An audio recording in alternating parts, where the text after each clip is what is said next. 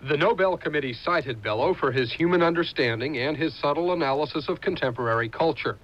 Bellow's fictional work is known for characters who are mixed up, people struggling to make their lives more meaningful. How much, we asked Bellow, is his own life reflected in the characters he creates? Well, to be all those fellows, I would have to be afflicted with a dissociation of personality or some form of schizophrenia.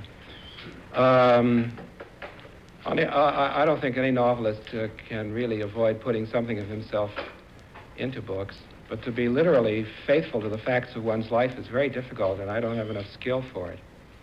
But in terms of the insecurity felt by many of your characters, their difficulty in just getting a toehold in the world. Insecurity is about as rare as being two-eyed, so I don't think that distinguishes anybody.